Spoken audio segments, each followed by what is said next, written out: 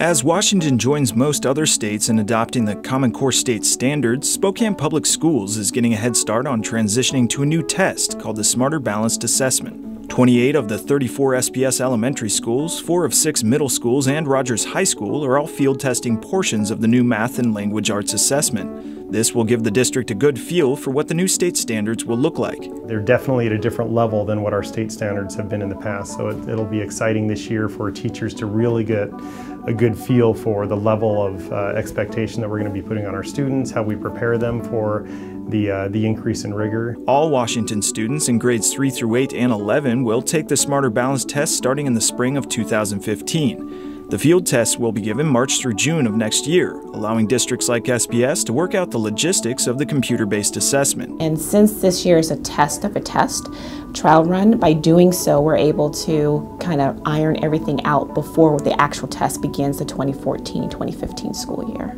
Schools opting into field testing won't receive results back from the state, but SPS will use traditional reading assessments, map testing, and end-of-course evaluations to gauge student performance during the transition. We do have multiple examples of assessments throughout our system that give us a good idea of where students are at, so that we know and we feel confident as they move on to the next level. We want to expose our kids to it. We want to expose our teachers to it. We want to know how to work with the test, and we want kids to be comfortable with online testing.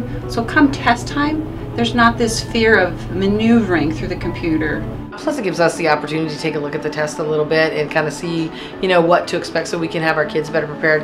And then thirdly, probably one of the bigger reasons, just the logistics of it. While not every SPS school is choosing to take part in the advanced field testing, all schools are shifting to Common Core teaching. As a school district, we have a goal around T24.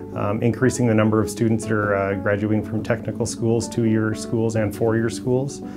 So as we have that increased expectation post-secondary, we need to make sure that we're preparing them all the way along the way, and that's what the Common Core state standards do, is they truly prepare students for something amazing after high school. For more information on the Smarter Balanced assessment, visit smarterbalanced.org.